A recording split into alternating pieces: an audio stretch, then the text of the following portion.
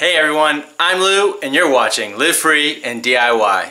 Didn't get a chance to get a project video out last week because my brother-in-law and mother-in-law were staying over and we were just super busy with just family stuff. And then my nephew came over to spend a night and the house was jam-packed. Plus my brother-in-law brought his dog Patty, who is one of the best dogs, and all of our dogs got along with her. It was a really good time. It was good to have everybody here together. So I didn't get a chance to get in the garage. But that's okay because it was also like 100 degrees every day.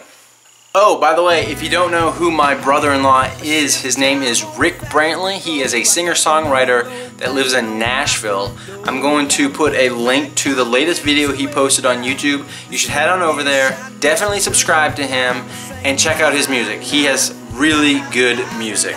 And he's a really cool dude. I love him to pieces. He is basically like my brother. You should know that today is the last day you can win this paracord bracelet. I will pick a winner at the end of the day when the contest is finished.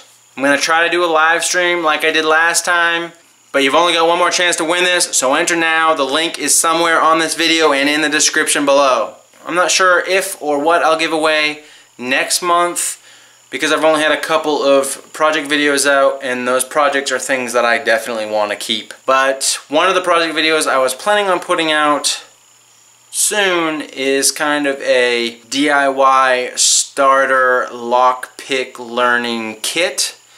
So I'm thinking about making that and possibly giving that away, because I already know how to pick locks, and I think everybody should at least learn how to pick locks. Not because people should be nefarious, but because it's a good and useful skill to learn that can help you help other people. And last week, the Smarter Everyday channel put out a really interesting video about why you should put your oxygen mask on first if you're ever in a plane incident.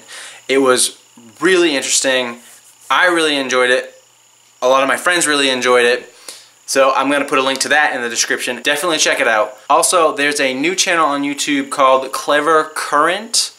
Check it out. They recently interviewed my friend Zach from Southern Ginger Workshop. It was a pretty good interview.